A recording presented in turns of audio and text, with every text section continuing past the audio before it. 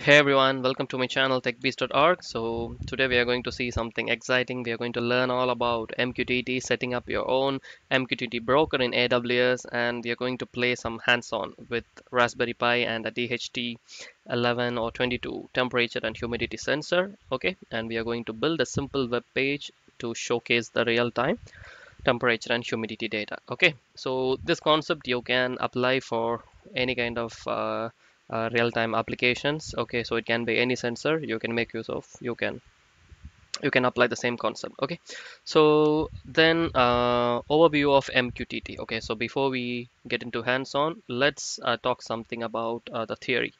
Okay, I have made a separate video about the difference between HTTP, WebSocket, and MQTT and all these IoT protocols. So the link is in the description, so you can check out later. So MQTT is an application layer protocol located in the layer 7 of the OSI model, which works on publish subscribe concept. In HTTP, we call it request and response.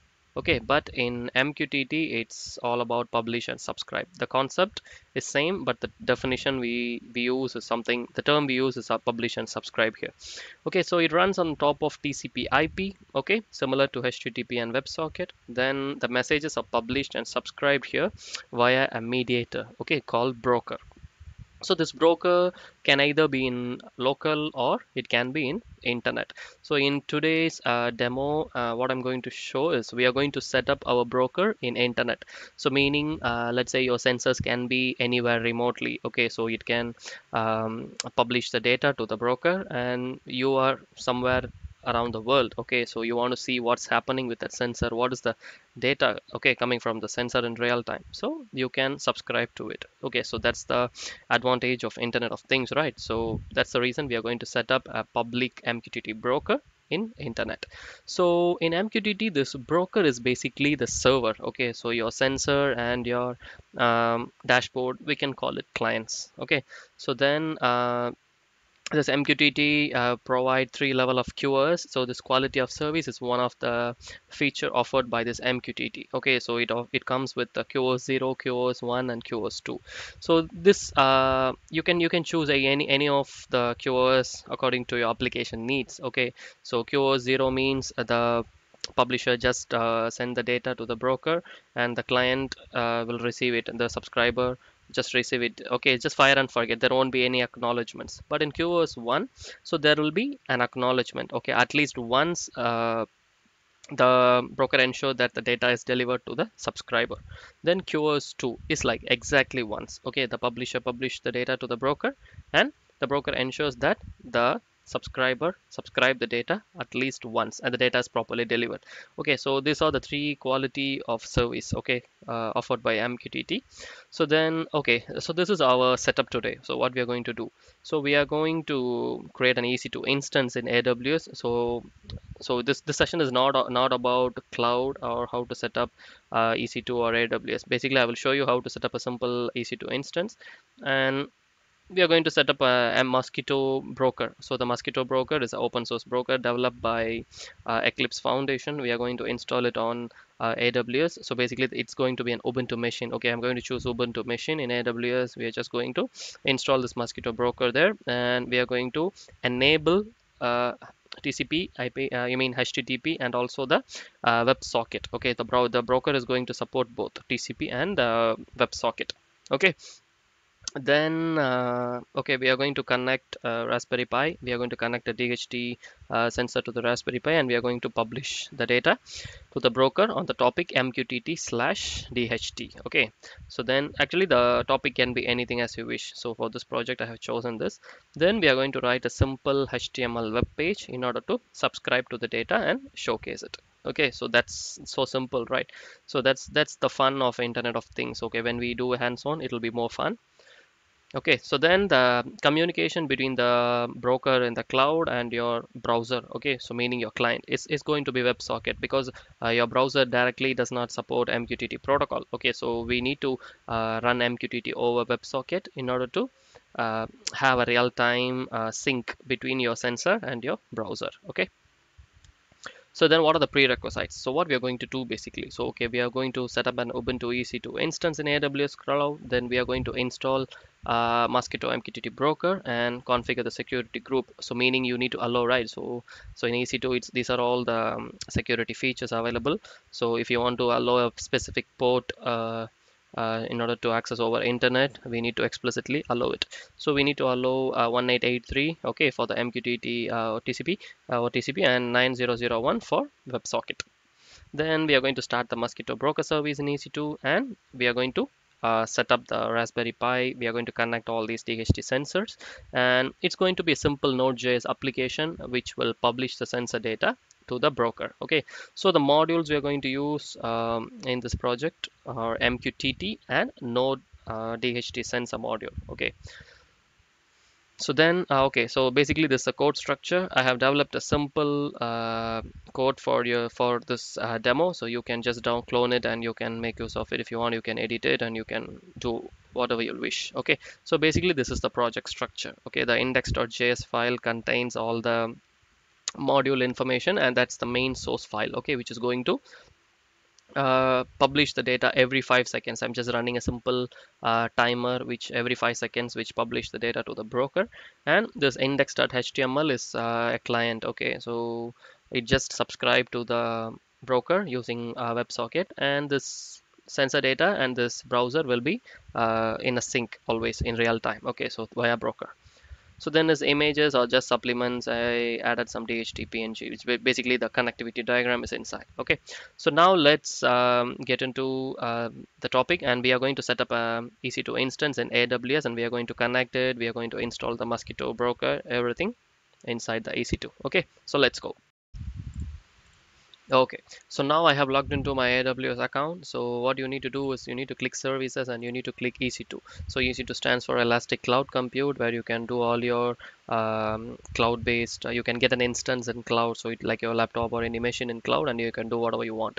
So in our case, we are going to run and install our broker, as I said. So currently, what I'm going to do is I'm going to launch a EC2 instance. Okay, so I'm going to choose Ubuntu 18.04. So basically, it's free tier eligible instance. Okay, T2 micro is free tier eligible, so I'm just going to leave everything as it is. Okay, I'm not going to add any storage, so I'm not going to add any tags as of now. It's just simple.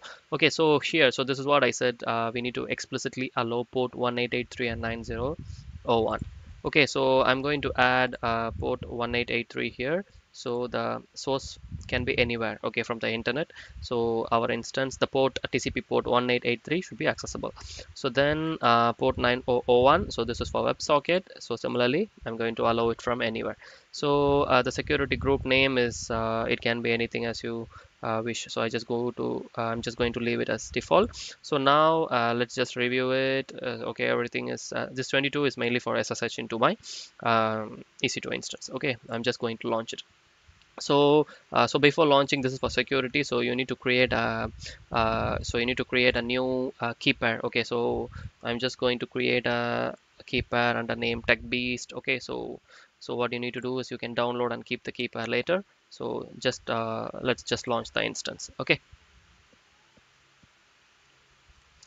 so now my instance is running, so let me go to the EC2 and let me check whether, okay, so just open it, so it's launching. So okay, so it will take few seconds.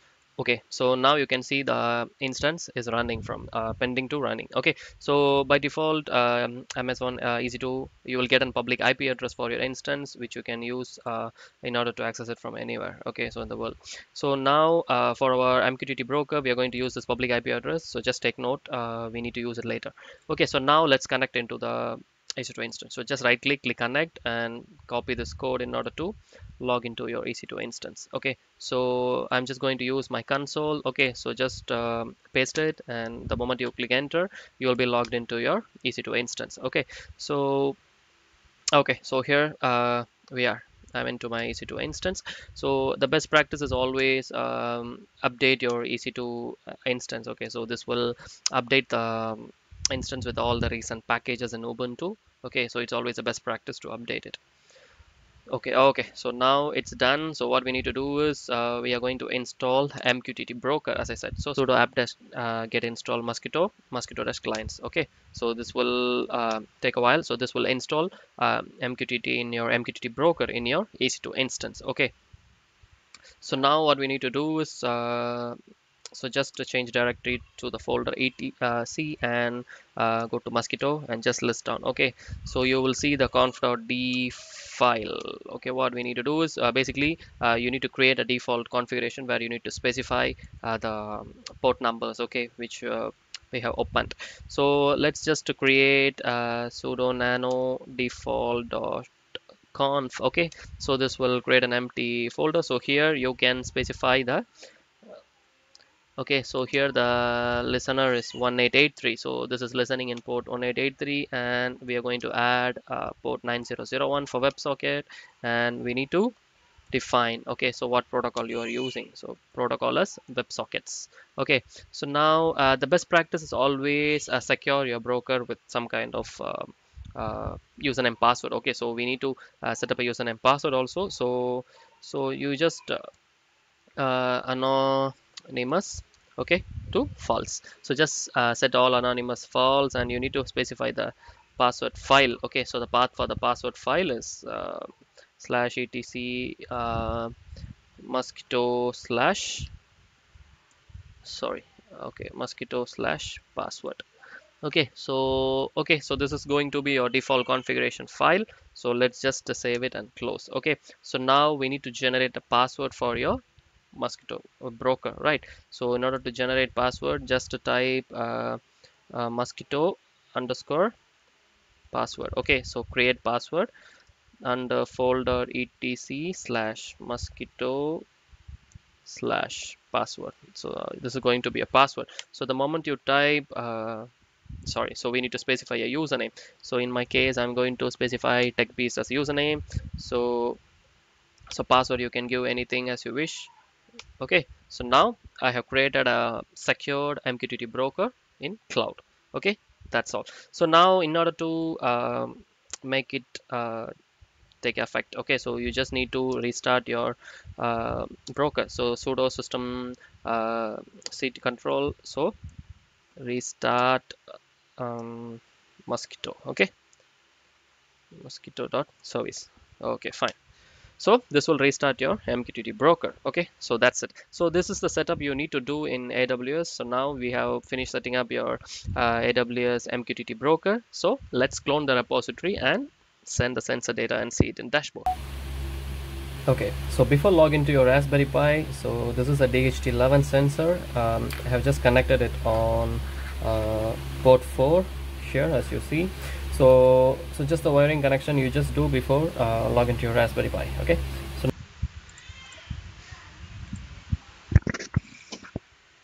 okay, so now let's log into the Raspberry Pi. So I'm going to SSH into it. So SSH Pi at IP address of your Pi. So mine is 198.168.1.89. So you can log into the Raspberry Pi. So key in the password of your Raspberry Pi and you're in. Okay, so now what we need to do is I'm going to clone the repository here. Okay, so the repository, as I said, it's in the description. You can just take out. So github.com slash techbeast.org AWS MQTT DHT. Okay, so just copy and clone this git repository inside the folder. Sorry, so sudo git clone. Okay, so this will clone the repository into your Raspberry Pi. So then what you need to do is you just need to change the IP address inside. Okay, so let me just list down the file. Okay, so you can change it to the folder. Okay, so now what we need to do is we need to configure the broker details inside the index.js. So let me take a look at the JS index.js file first.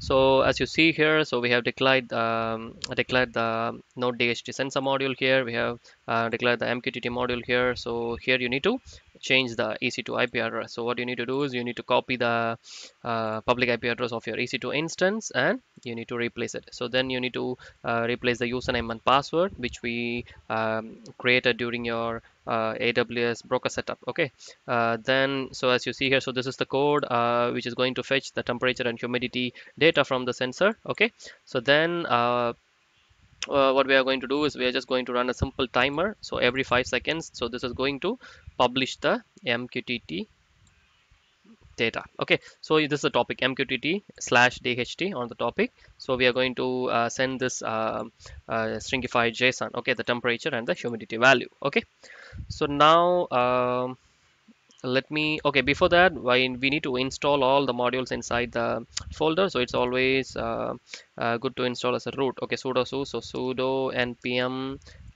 install. Okay, so this will install the mqtt and node dht sensor module inside the package.json file. Okay, so let's just wait for a while.